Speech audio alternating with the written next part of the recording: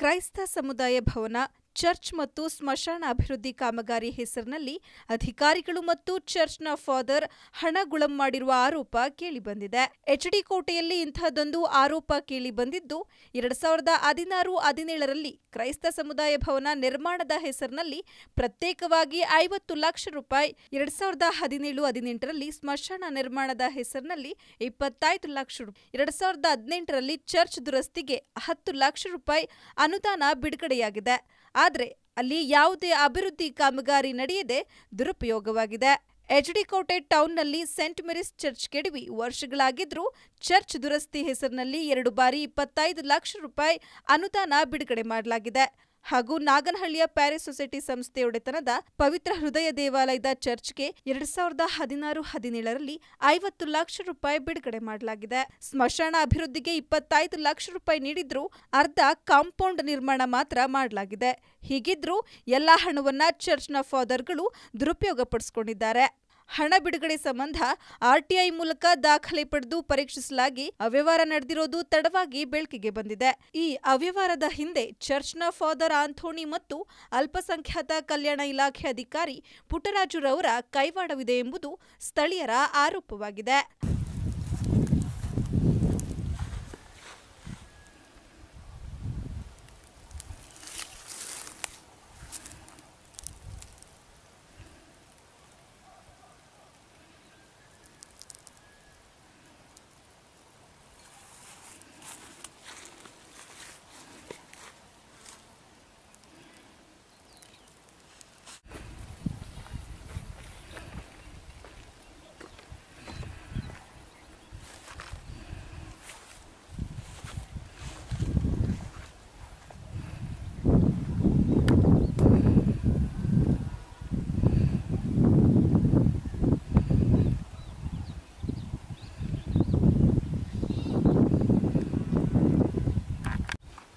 ಆಗಿಲ್ಲ, ನಡಿ ನೋಡ್ಕೊಬರೋ, ನಾನೇ ಕರ್ಕೊಳ್ತೀನಿ. ಇವಾಗ ಹಂಗಾದ್ರೆ ನಾನೇ ಕರ್ಕೊಳ್ತೀನಿ, ಖುದ್ದಮ್ಮ ತೋರ್ಸ್ಕೊ ಬರ್ತೀನಿ. ಒಂದು ಚೋರು ಏನು ಮಾಡಿಲ್ಲ.